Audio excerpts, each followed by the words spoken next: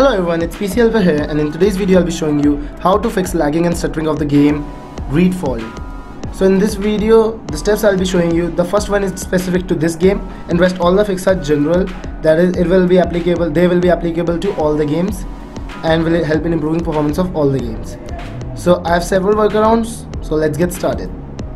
So the first workaround is the most helpful for this particular game. I found this fix on a Steam forum. So this is not my original fix, but this video is for your convenience, so you don't have to go through all these forums. So the fix is posted by this user Ogami. Cloth physics is a performance killer. Turn it down to medium or low, still looks fine. Also, texture set to ultra seems to have some kind of memory leak bug at the moment, and the VRAM fills up way too fast and has to start flushing cycling textures after a while, leading to stutter.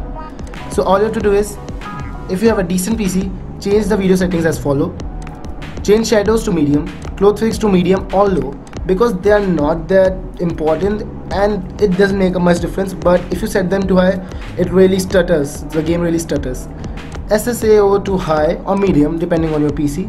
Anti-Aliasing that I use is TAA, particles normal, textures high or medium, and dynamic resolution all the way to the right. Almost every game I play automatically turn down shadows and particles.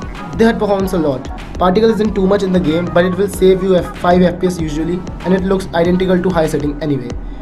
So that's it for the first step, and it was the most important one. Now let's go to the second one. It is also a really important one. Now let's come to the second step. In this step we'll be downloading a game booster. A game booster is a software that puts maximum of your PC's RAM in running a particular game. So a game booster increases your gaming performance by a margin. So the game booster I recommend you to download is Razer Cortex Game Booster.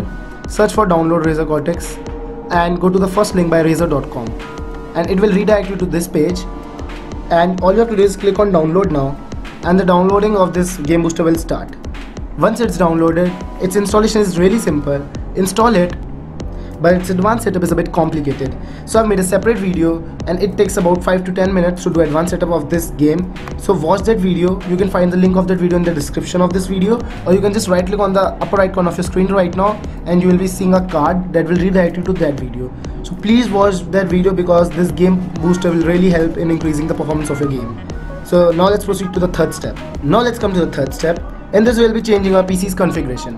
To change your PC's configuration, all you have to do is type run, and here type msconfig, that is msconfig, and press enter. It will take few seconds to load depending on your PC's configurations, and once it's here, do the settings as I have done in my PC.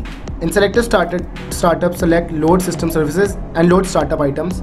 In boot, click no GUI boot and timeout to 3 seconds. It's 30 seconds by default, change it to 33 seconds.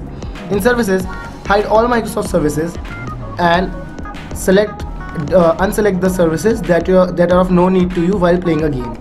So I'll deselect Adobe services, Google Chrome services, Easy Anti-Cheat, TeamViewer, and RZKL services. These are all the services that I don't need while playing a game. So if you find any other service except them that are of no use to you, then you can deselect them too. Now go to startup and open task manager, and here disable all the apps from the startup that are of no use to you on startup, that are not necessary. So I've only enabled, as you can see, Realtek HD Audio Manager and HD background processes that are necessary for sound performance of your PC. Rest all I have disabled, and to disable right click on it and there will be option of disabling it. So that's it for this step. Now let's proceed to the last step. This step will be we'll be changing visual settings of a PC. So just open this PC, right click on it and go to its properties. Wait for the properties to load, and here go to advanced system settings. And advanced system settings, under performance, click on settings, and here by default it's let Windows choose what's best for your computer. Just click on adjust for best performance and it will untick everything.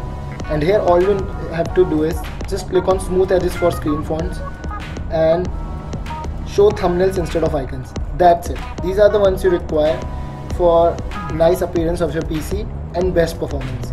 So apply these settings, wait for them to apply, and then just click on OK. So what it do is, it just does not help in improving your gaming performance. It frees a lot of your PC's RAM that is used in just betterment of your PC's appearance. So you don't need a better appearance while playing games. So that's it for this step. This was the last step. So if you found this video helpful, please hit the like button below. If you have any doubt, please write in the comment section. And thank you for watching. Don't forget to subscribe for more. Thank you and have a nice day.